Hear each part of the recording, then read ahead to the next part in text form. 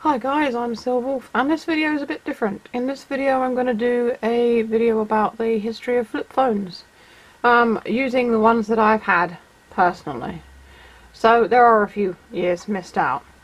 So basically we've got Motorola from 2004, the LG from 2004, the next model up from this one, which was 2005, Motorola Razr from 2005, and a Samsung Galaxy Z Flip 4 from 2022.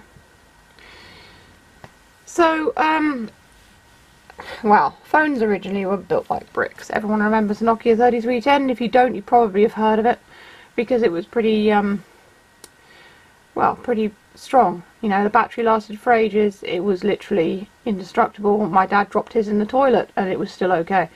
So, they moved on from there and they started bringing out these flip phones. Now, back in the day when phones were first kind of becoming popular, they were very small. Now these days they tend to do them bigger and bigger to try to find some sort of a comfortable size between a phone and a tablet. So you've got the big screen, but it's not as big as a tablet. But it's still, you know, usable because no one wants to stare at a tiny screen, I guess. Personally, for me, I like the small phones. The smaller the better. It was just nice. You know, I was in my early 20s and I was kind of growing up, and I just liked the little small phone that fitted in your pocket easily. When the bigger ones came out, they didn't fit in my pocket as easily. And if you're a woman, you know that women's clothes have terrible pockets that you can't really squeeze these things into, and it was just annoying. And I'm one woman who doesn't like carrying a handbag around. So they started off small and then they sort of got bigger. So this was the first one. The first flip phone that I got. My phone before this was the Nokia 3310.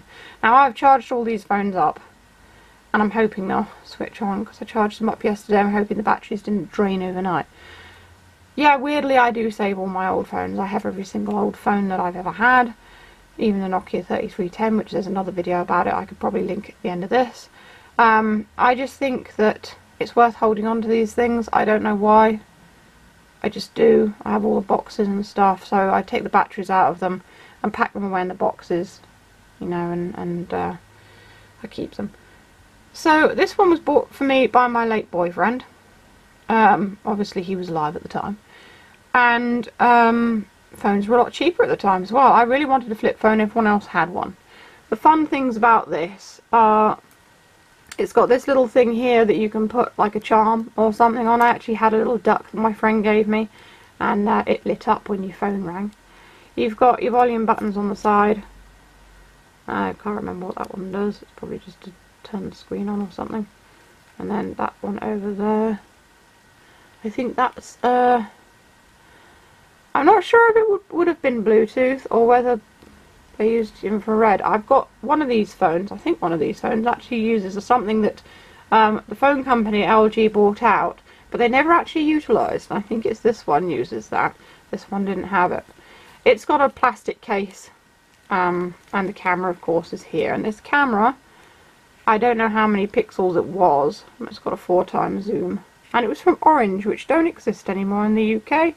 Orange became EE, I believe. And a little tiny aerial, which they all had. I think the aerial actually you can unscrew and take off. So inside you can see it's got a nice shiny Motorola title there at the top, and it's got simple navigation buttons. And if you've ever seen one of these, you know this is just how they are. So let's turn this one on. There we go. These ones all had like LED screens back then. And all of this lit up, which was nice as well. I'm not sure if it'll work because I don't think it's got a SIM card in. And also, if it does have a SIM card, the number won't work anymore because I took my number with me. And the older phones, if there was no SIM, or if the SIM didn't work, the phone wouldn't work. So I'm not sure as I can really show you much of this. But this is a Motorola V220. I can't remember the model numbers of all of these, but oh, there we go. So there's a picture of 2D from Demon Days on there. You can see how old it is when Gorillaz released that album. You've got styles and you've got camera, and then you've got the menu thing in here. And look at those tiny little graphics. But they're all animated if you move your phone over, if you move the thing over them.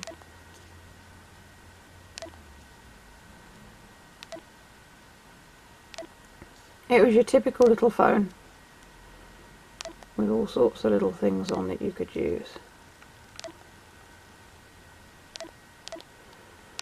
What sort of games did it have on it? They were Java powered. Orange Games. I never used Orange Games.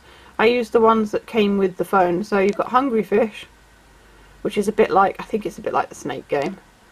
I can't remember that one. Open it out. Oh, I think it was like a Minesweeper game. Solitaire Classic, which I played, of course, all the time. And that was it. You had 3 little games. And multimedia.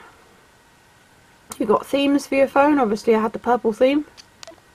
Pictures, sounds, Moto Mixer, and videos. I don't know what pictures I had in here. 2 to the D, Ant on the bus, me on the bus.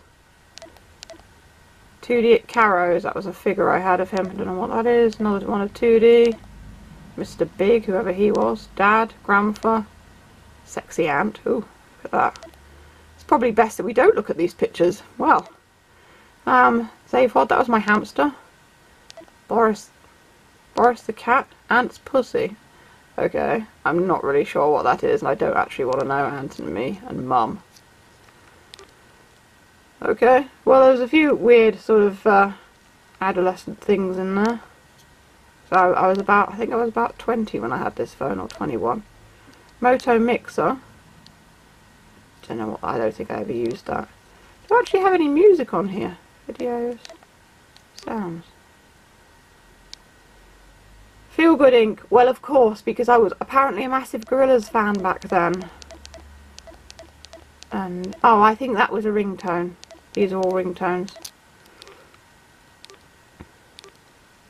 So that was that one anyway. So that was the first flip phone I had, and you can see it's got a completely wrong time on the front. And when you charge it, it tells you how much charge, how much it's charged. You can see the batteries for. The batteries on these lasted a lot longer than the phones these days because they didn't really have to do as much. You know, phones these days very graphics heavy and stuff. That will go off in a minute. I'm glad it's kept its charge though. But they did last for quite a while. So when I moved up to smartphones, I was very surprised in a horrible way. Now, this one here was an LG flip phone. It was actually Anthony's old one that he gave to me when he got a new one. And you can see it's kind of yellowed and stuff like that. That's where the headphones go in. Again, volume buttons, you've got the same button as on the other phone. No buttons on this side though. And I think, well, when it rang, this lit up different colours. This here was the camera, so you could take a selfie, or you could swivel it right round and take a picture of something else, which I thought was good. And it also meant that you could turn the camera this way to sort of try and protect it from getting scratched or wet or anything like that. Opening it up, which you could do with these phones with just one hand. Turn the camera right in to take a selfie there. See if we can turn this one on. This one was built like a blooming armour block. I mean, it was, you can see how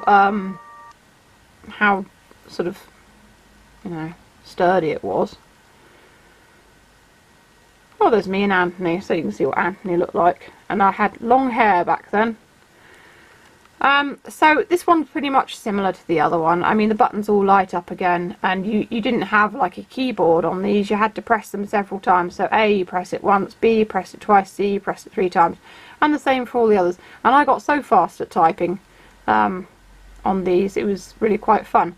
So we've got shortcuts here, music, you've got your messages, I think that's the menu, and that's contacts, which is quite useful. There's also contacts there as well. That's a quick menu. My 3 services, my 3 tunes and picks, music, sport, bookmarks, empty. Now with this one, I started to use the 3 store, which is where you can download simple games and music, ringtones, etc. And also with this one is, I don't think you could do it with the one before, but with this one you could connect it to your computer to put songs on it, I think. So let's go Media, video player, audio player, image viewer, video camera, and camera. Let's see what sort of music I actually had on it. My sounds. Yeah, so all of these I put on here myself. The third one is a song and the first two are just sound clips from a TV show I liked. It's quite slow.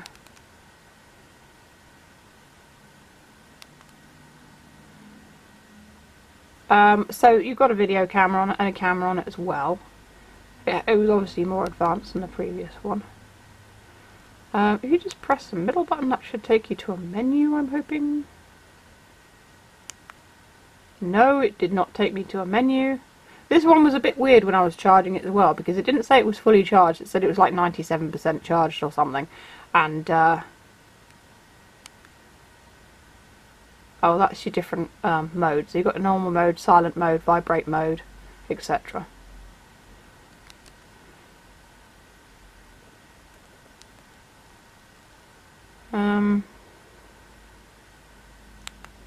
What I'm trying to get to is games.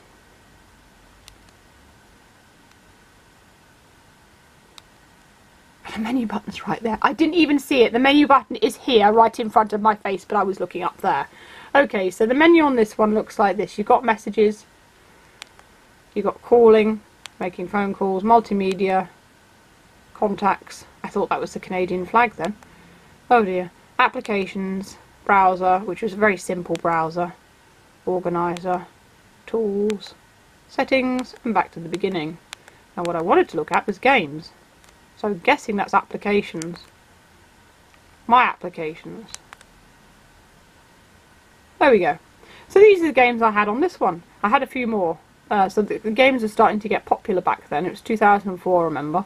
So Spider-Man, Pub Pool, Bedrock Bowling, which I loved, Connect 4, Monotype, Zuma, which I also loved, and Lemmings. So those are the games that I had on it. And back to the beginning again. So that was that one. And every time you close it made that little noise. Now this one I got as an upgraded model of that one. So it was the following year and I got this one. And this one I bought myself, no one else bought it for me. And it's literally an upgraded model of the previous one. So it's got the same little light that lights up. It also lights up when it's charging. So instead of the screen lighting up like on the previous one, this one will light up, and when it goes off it means it's fully charged. Again, the same buttons on the side. That's actually a camera shortcut. So I don't know whether it's the same on the others, but on this phone it's a camera shortcut. You've got your headphone thing on this side instead of the other side this time, and you can actually expand the memory of this phone, which I don't think you could do with the other one. Oh, that's the thing. I've just seen it. This thing here. This thing here was the thing that LG released. It was like an infrared way of sending files to each other that they never really utilised. Bit strange, but yeah, apparently it never worked. So this was my next one. Again, the same thing with the camera. You can take selfies or push it around the other way to take pictures of other things. 1.3 megapixels was this camera, so you can see how long ago it was. And they like to boast about that. It's also written at the top. So put this one on.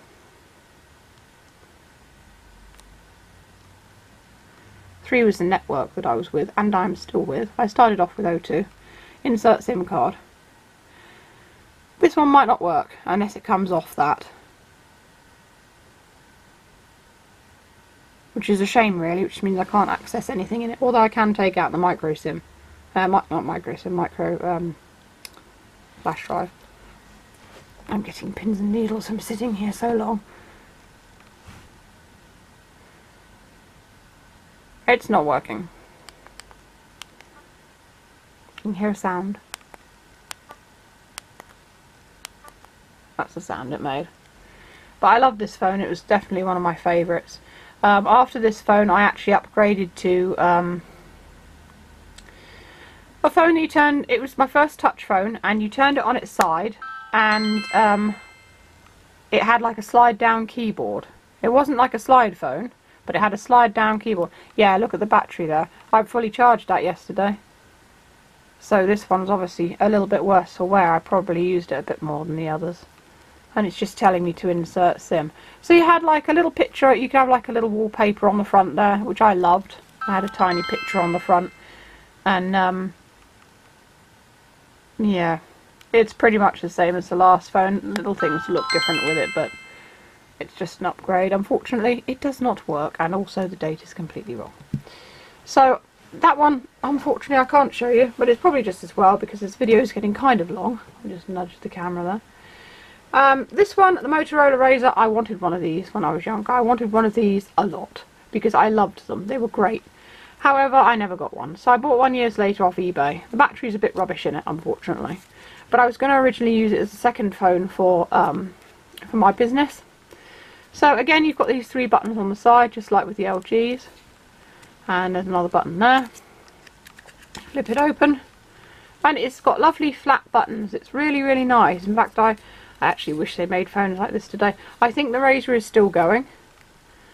But I'm not sure how similar it is to this one. Now, I charged this up yesterday.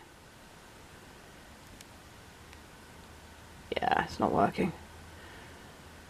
The battery they provided with this was not very good. In fact, I think you can probably buy replacement ones, which is something I should possibly look into. But as you can see, it's got a similar layout to the other phones. With the, I'm turning it to the light there because you can't see it very well. And it's so shiny.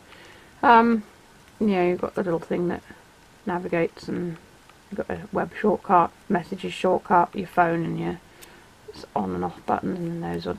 It's pretty much the same as the others, and the blue parts I believe lit up. But unfortunately the battery is knackered in it, so we're not going to see that one. So then we jump ahead to the flip phones of today. Now, flip phones disappeared for a while because of course everyone has smartphones which are basically a huge screen. And this is the Galaxy one from Samsung, and so you can't really do it with one hand because this is really a hefty thing. It's got a screen here, and you open it up and it looks just like a normal smartphone. Now, when they first released these, they had issues with the weakness in the middle here. So we'll switch this one on.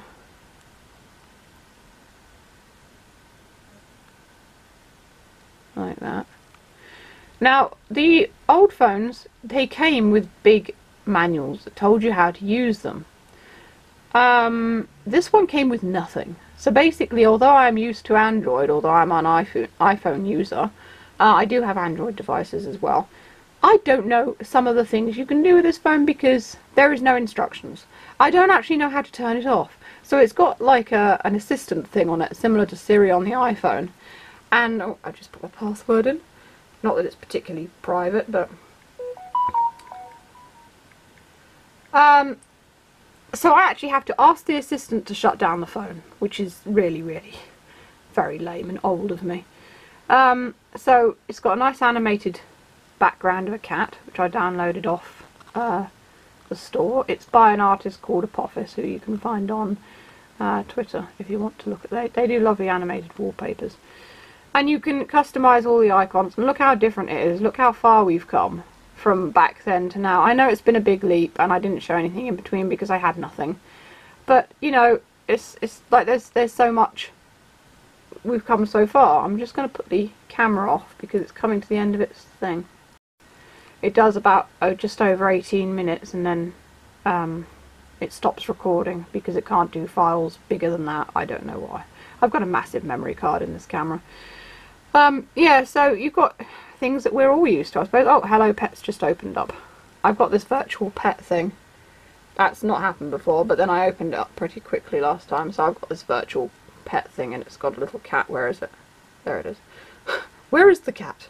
You tap on it, and you can collect hearts from it, and things like that. Are you pretending to be friendly to me? It's a bit cheeky, this cat. The cat also appears on here. If you have an Android device, this Hello Pet game will have the animal running around your screen. I've put mine there. You could actually put it either side. I didn't really want it getting in the middle of the actual picture itself because it's quite nice. So yeah, you've got loads of little icons here. I like to keep my phones quite free from loads of icons and stuff, but you've got everything down here as well. And you can customise the wallpaper, the lock screen, you can customise the icons. They do loads of amazing custom themes. I don't know if it's just Samsung, but it's certainly this, and I had a lot of fun designing the, well, not designing, but choosing designs, I suppose. Switch the screen off. There's a little cat you can just about see there, probably not. And then when you do that, that's the lock screen, and then I've got the I've also got face recognition, but I also have touch recognition as well. And if you close the phone, because everyone knows how phones these days work, but if you close this phone, you can have a little screen here, and if you swipe, you can see little bits and pieces on it. Add widget. So it's just got like shortcuts and widgets and things like that. So that's that one.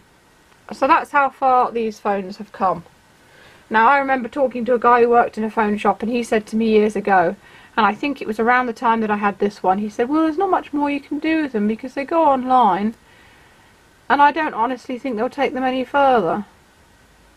And how wrong he was, because then they thought, oh hey, let's turn them into computers. The first time I had my first smartphone, which is that touch one I told you about that I got after that with the keyboard, it was odd because it wasn't an Android. It wasn't quite up to Android. My first Android phone was the one I got after, which was an HTC. But it was odd because all of a sudden your phone was booting up like a computer, and I just found that really bizarre for some reason. Now, I don't know, some of you watching, because I know people of all ages watch my channel, a lot of them actually in their 30s and 40s, some of them are older and some are younger, but there'll be people on here going, oh well, I had one of those big phones in my car, you know, back in the 70s or 60s or whatever, and then there's other people going, well, you know, I've never known anything other than smartphones. So, you know, if you haven't known anything other than smartphones, this is what the old phones that I grew up with looked like. And when phones first came out and people were using them a lot, well, not when they first came out, but when they first became popular, I should say, I didn't want one. My parents insisted I had one because I'd left sixth form and I had a job, and they said, you've got to get a phone to keep in touch because we want to make sure you're safe. And it was a Nokia 3310, and you could play games on it.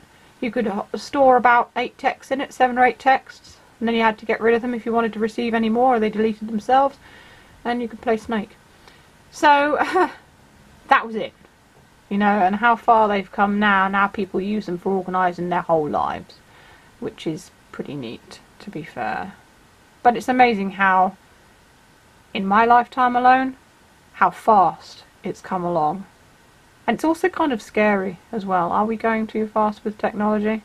Is everything moving too fast? Is it all going to blow up in our faces? Because it's probably a dumb theory, but if the internet and the servers and everything the world over were knocked out, people store everything on the cloud now.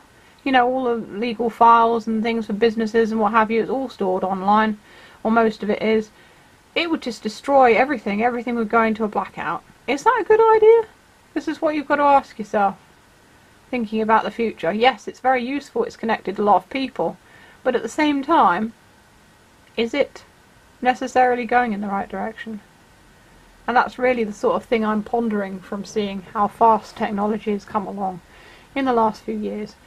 As for you, well, you've probably got your own ideas and views and stuff like that, and if you want to write them down in the comments, feel free, because it's quite interesting seeing people's views. I've always been quite enthusiastic about phones, but these days, to be perfectly fair, other than upgrading cameras and things when they bring out a new phone, it's started to slow down. Because now, I'm not sure how much more they can do with them. And it's finally got to what that guy was saying years ago. But basically, they bring out a new model of phone, and it's had system upgrades and camera upgrades. But for most people, what's the point in upgrading? I'm still using an iPhone XS. I've had for like 5 years. So, is there any point? You know, people are always saying, oh yeah, upgrade to the latest one. No point, really. Except, of course, now they build obsolescence into them, and they basically you can't update your phone's operating system after it's so many years old, like the iPhone 6s. This year you could not update the operating system on it to the newest one because it's no longer supported. So eventually, even if your phone still works fine, the companies do kind of force you to upgrade. But then I suppose technology moves on and that handset can't handle the graphics and various things anymore, which is, I suppose, understandable. Anyway, I'm not going to rant anymore. I'm going to say goodbye now. I hope you've enjoyed this weird trip through history regarding phones. And if you want to see more videos of the Nokia 3310, I will put them in the links below. If you want to check out my Etsy and Monday stores, feel free. I make plushies and take commissions. Or if you want to buy me a coffee on Ko-fi, also feel free. If you can't afford a commission or anything, or if you enjoy what I do, all tips are always welcome. And that's all for now. Stay safe, stay healthy, and keep being awesome. This is Silverwolf signing off.